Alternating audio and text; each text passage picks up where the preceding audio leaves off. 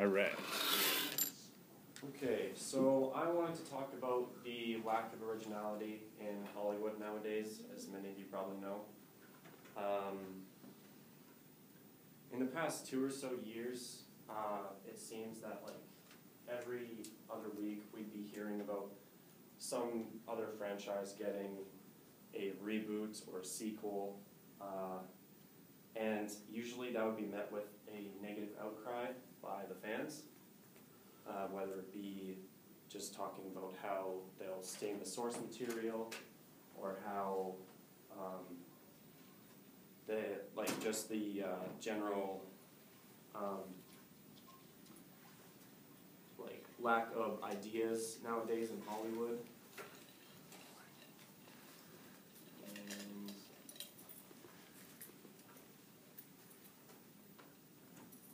come on.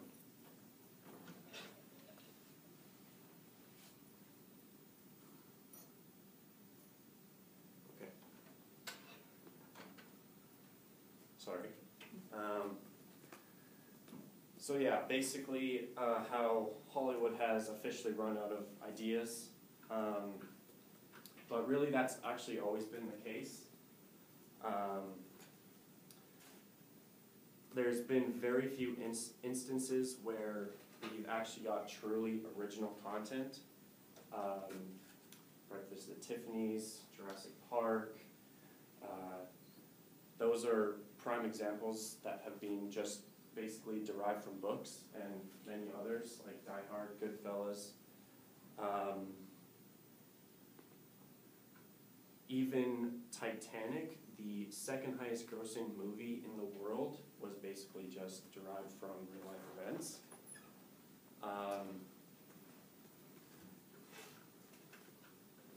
Now, since this trend has become so popular, remaking movies, giving movies sequels, I wanted to look up these stats for how many movies under these categories have actually been made in the last, I chose decade to give some decent numbers, and it was actually quite surprising. Sequels. Sorry, must have died. Sequels came out with 176 since 2005, prequels with 10, adaptations with 195, remakes with 73, and spin-offs with 7. Spin-offs and prequels are kind of the minor ones, but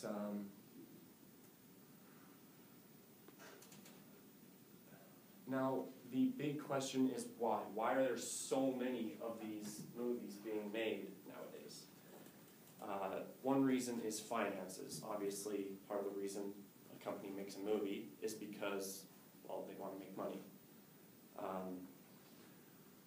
Now, typically, a studio will want to rely on a pretty solid franchise or idea for making a movie so that they can bring in huge revenue.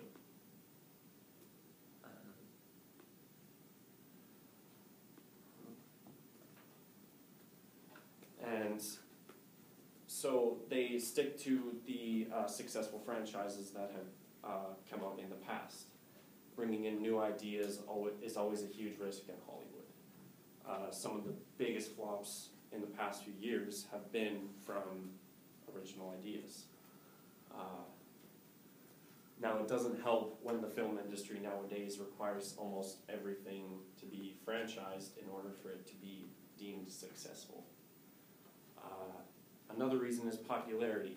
The few somewhat original ideas that are floating around nowadays don't hold a candle to the Star Wars or Avengers or Dark Knight of the past few years. Even when I should have been moving this. So finances.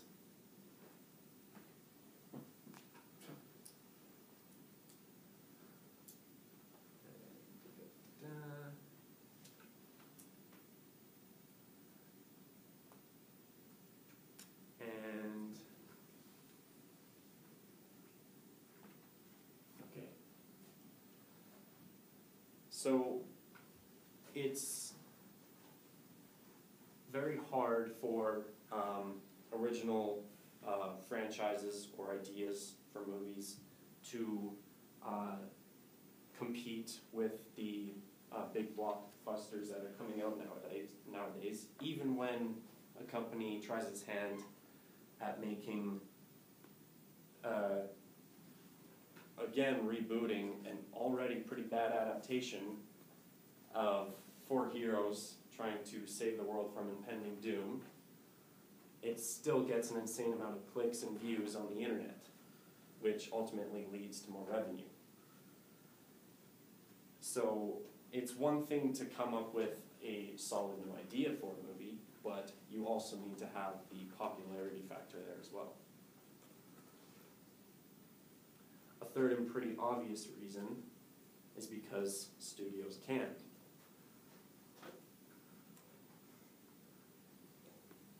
Sure, in a perfect world, we would have left Ghostbusters, Indiana Jones alone, but because Disney apparently says we have to have another Indiana Jones, I'd honestly be okay with Chris Pratt taking the helm, because he's already proved himself to be a pretty damn good actor. And because companies know that we as fans and ultimately consumers will go to the theaters to see a new addition in a franchise, basically just to see if it lives up to its predecessors, and so they'll sure as hell make another one. Which actually brings me to my last point, because fans want more. Anytime a studio brings out an original idea, it is ultimately retaliated with, why can't we have more of this series, or you should have just stuck with that series. So as much as we complain and argue over how stupid all of these new remakes and sequels are, we actually need to realize that we are part of the problem.